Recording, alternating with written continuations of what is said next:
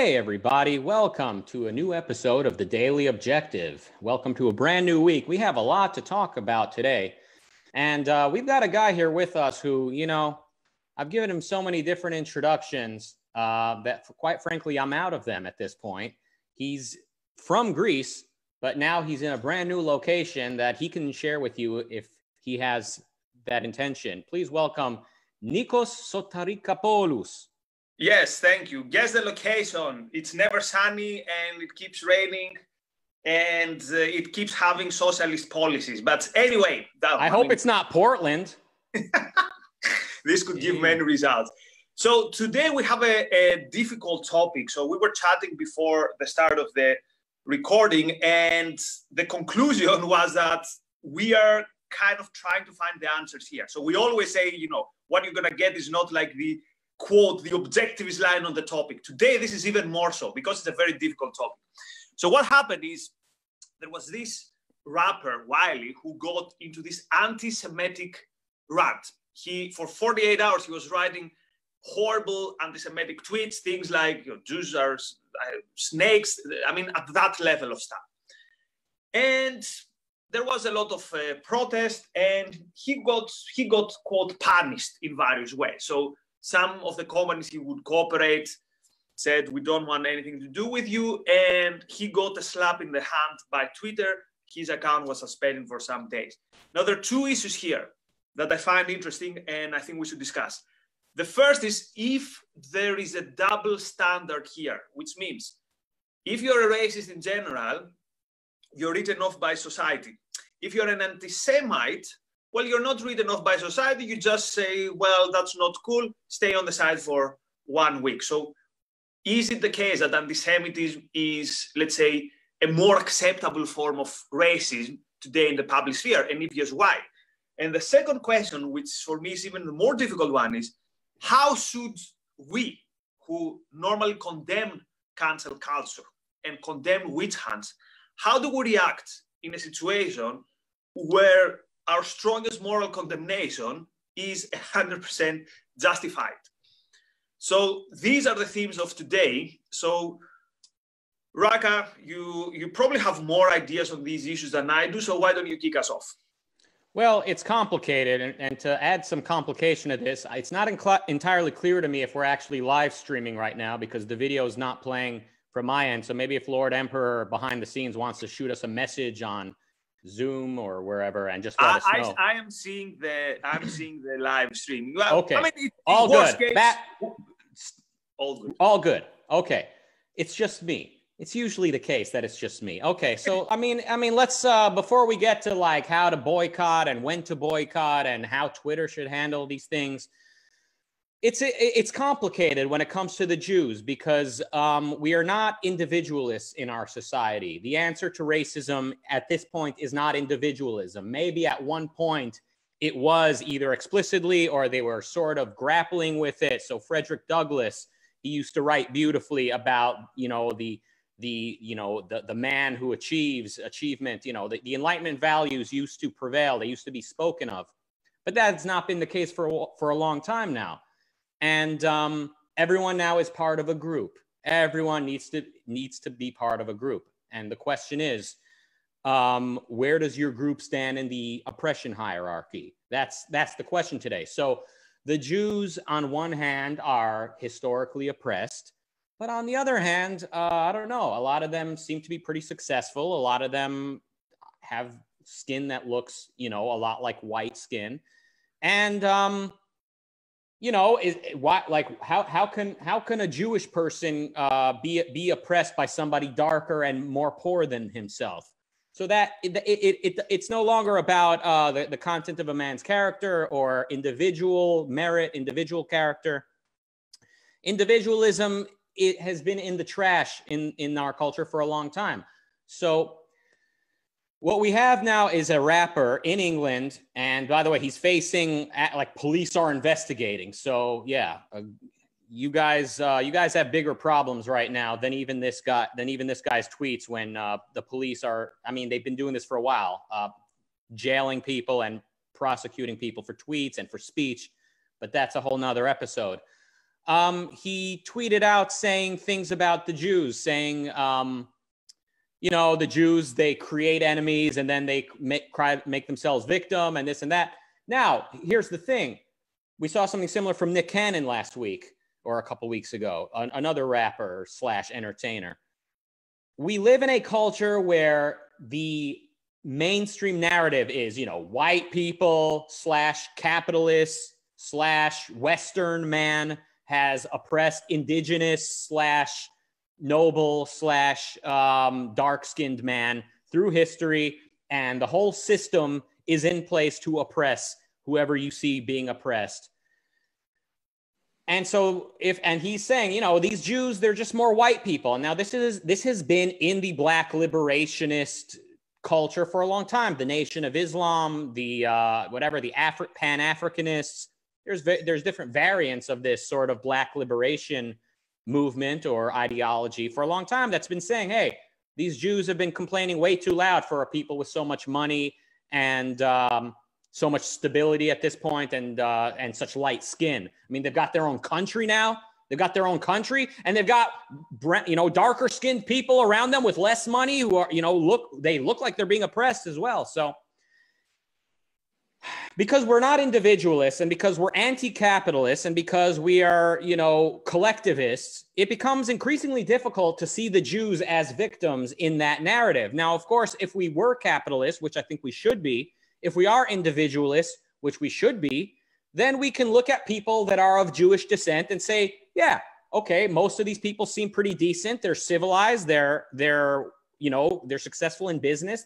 That's obviously a virtuous thing.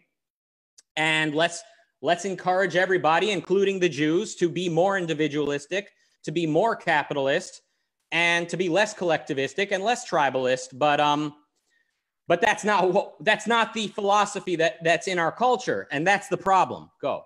You mentioned tribalism. That's the intellectual poison of tribalism. That it's an attack on justice, because justice would say, I am judging this particular person for his or her own merits.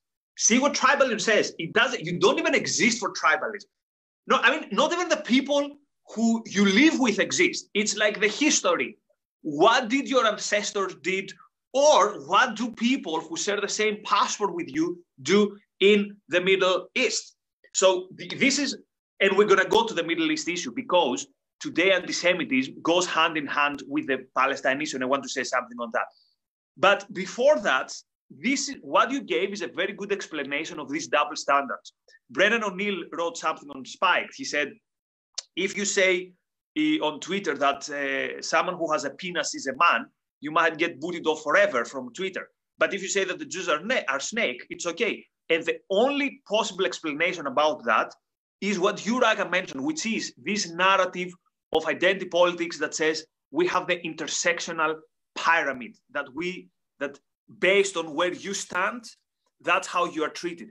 And it becomes more and more. It only took 2 months for these ideas being in the clean air to see that this is by the textbook racism.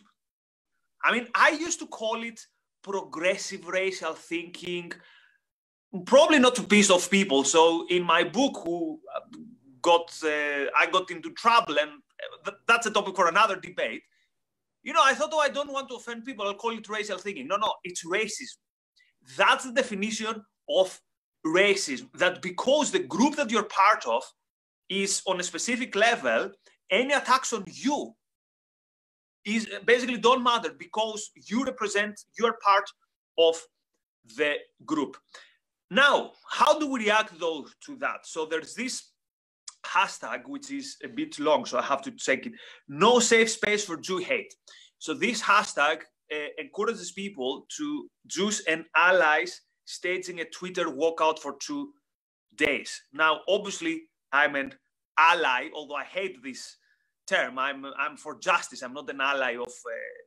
But I mean, I'm very passionate about this issue, and probably more than most people, because I think there's a big injustice towards how the Jews and the Israelis treated. But I'm not going to participate in this walkout because I think that it doesn't help anything. It's kind of similar to this where you put a black picture and you say, you know, I'll go and educate myself. No, that's not how to treat it. Yet the big question is, are we actually canceling Wiley these days? And if yes, should we?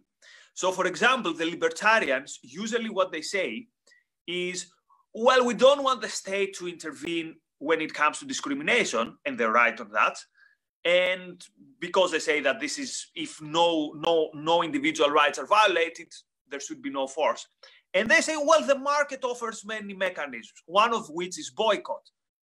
And what I'm really struggling is, but isn't this what cancel culture is? So if it is moral to boycott someone who is very, very immoral, then isn't cancel culture also good? And the problem is that cancel culture sometimes goes to quote extremes, which means it's not applied in a just way.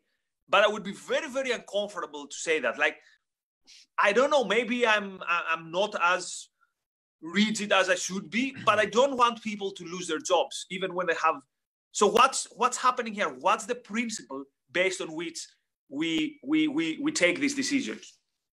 Yeah, I don't like seeing people lose their livelihood either. I don't exactly know. It's kind of like we're in a mixed economy of ideas at this point where there's like, you know, the lobby system really is just a microcosm of the culture beneath it. It's we've got all these conflicting ideas. On one hand, it's every man by the content of his character. On the other hand, everyone's part of a collective, and that's how you should see yourself, and that's how we should treat each other. So how do we deal with this? You know, this is I don't exactly know, but I guess to answer your question, I do know we need a philosophy that's rational, grounded in reality, and consistent with the requirements of living on Earth.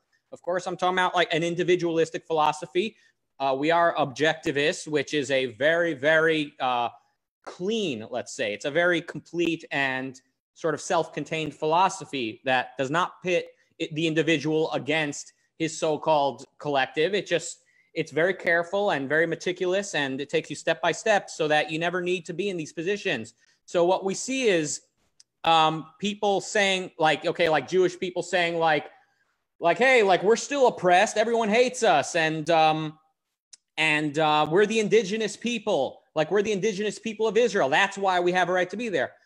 You know, Ayn Rand pointed out that that capitalism's biggest problem is not its enemies, but its alleged defenders. And I've long said the same about Israel, and really you can say the same about the Jews. You could say the same about the individual. His biggest antagonists are these sort of people sticking up for him, saying, you know, respect the individual. He's part of a lineage of people. He's part of a culture. That's his culture. With the Jews, you know, with Israel, it's oh, they're indigenous. They have a right to be there because their ancestors were there. If we're individualists, if we're capitalists, if we believe in in objective reality and the rights of man, then we can look at Israel and say, with all of its faults, it is relatively industrial, capitalist, relatively individualistic, and we can move it in the individualistic direction to the point where it might even get to a place where it doesn't even need to be called a Jewish state, but it would still be a state. It still is a state worth that has every right to defend itself against relatively uncivilized aggressors. So what we need is a philosophy that's grounded in reality, and that's not what we have. So in today's context, you have someone like Wiley who says, look, my people, we're living in poverty. My people, we have all these problems. Meanwhile, the Jews, everybody knows they're successful. You know, everyone has a Jewish boss if you climb the ladder high enough. He says, you know, my record label, you know, he might say is, you know, either owned by a Jew or funded by Jews. So then why should I apologize to the Jews? You know what I actually saw on Twitter? A black man. Basically class struggle, right? So it's ultimate, yeah. It's a persecuted minority, as Rand said. If my boss is of that particular group, this group is to be attacked. But absolutely, and if the Jews have these thriving communities and beautiful homes and community centers and the Jewish country gets donations from all these various from all these Jewish billionaires, like these guys are oppressed, and there's also American tax dollars going to Israel as well, but people are rather selective, I think, about that because American tax dollars goes to every ass backward country as well. I would like to cut off all foreign aid, but again, that's another episode.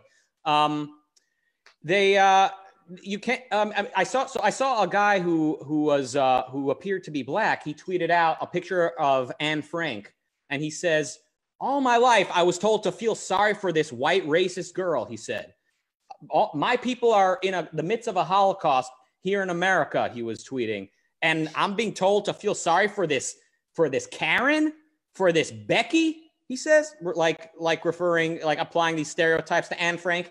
And yes, when you think about it, by the standard that there's these systematic racism in place, and anyone who's white-skinned is automatically racist, then Anne Frank was racist, wasn't she? I mean, what if she had escaped the Nazis and come to America? She'd obviously be a racist, rich, presumably, because the Jews tend to find their way. So ultimately, it is the anti-Semitism. Ultimately, is hatred of capitalism. It's ultimately hatred of banking.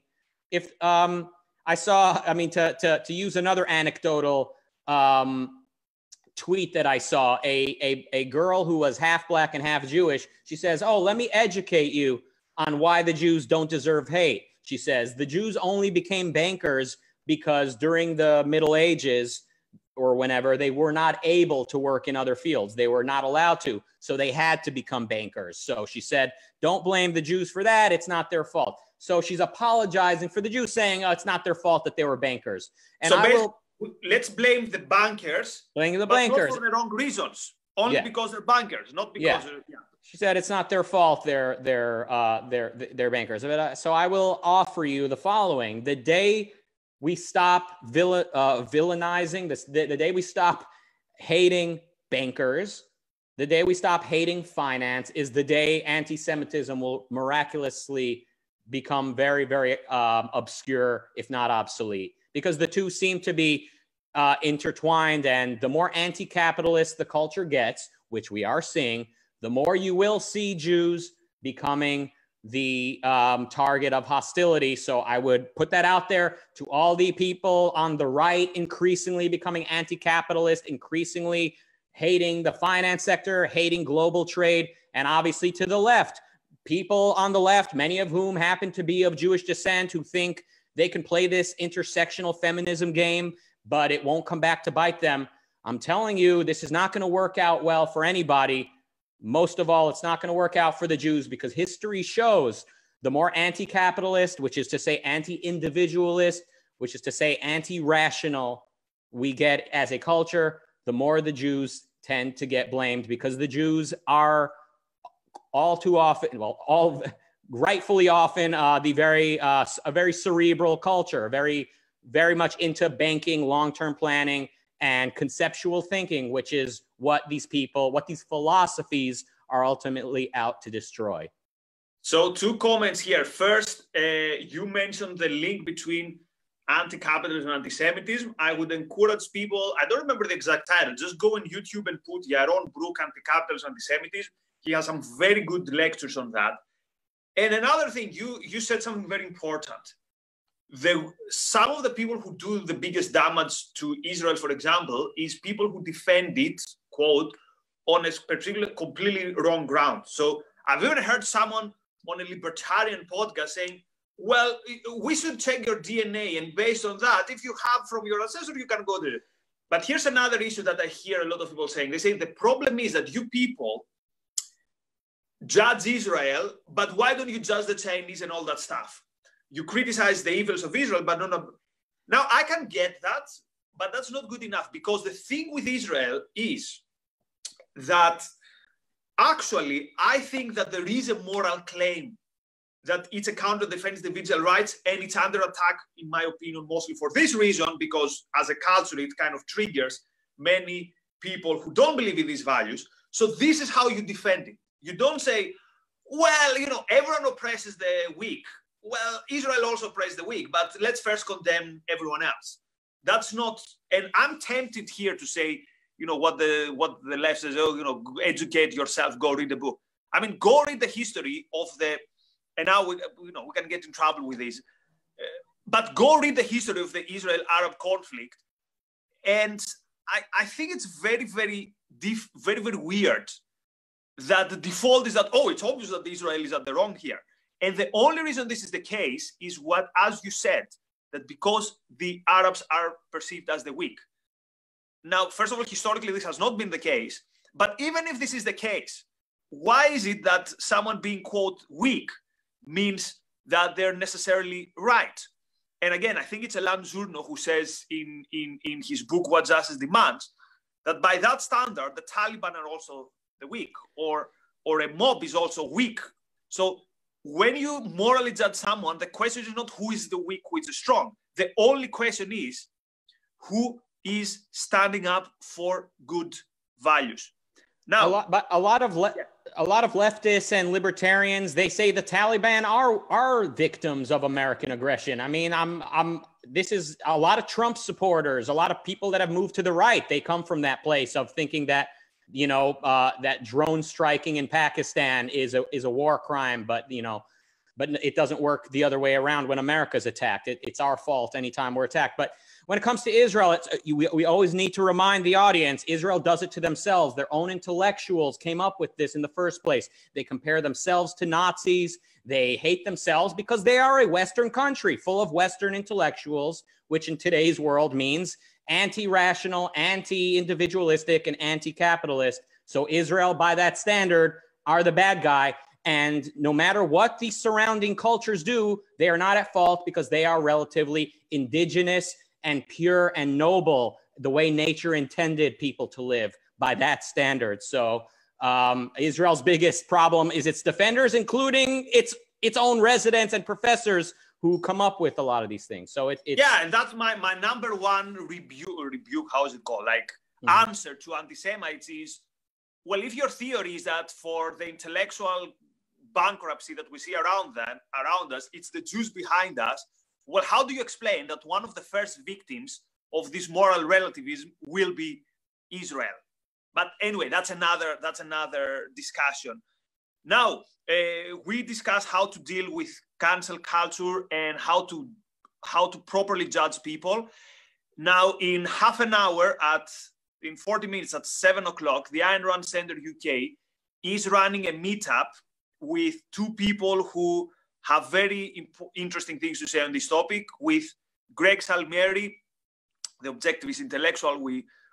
Hopefully most people already know him, and Brennan O'Neill, the editor of Spike. So I encourage people to go to London Ayn Rand meetup. There you can see the event.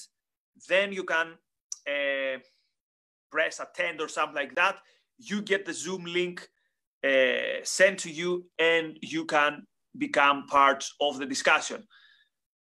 Okay, as usual, what are we gonna say? Is this topic big enough? And we are 3 minutes past the 20 minutes mark. So from me and from my co-host Rucka, thank you very much for being with us. Talk to you soon. Bye-bye.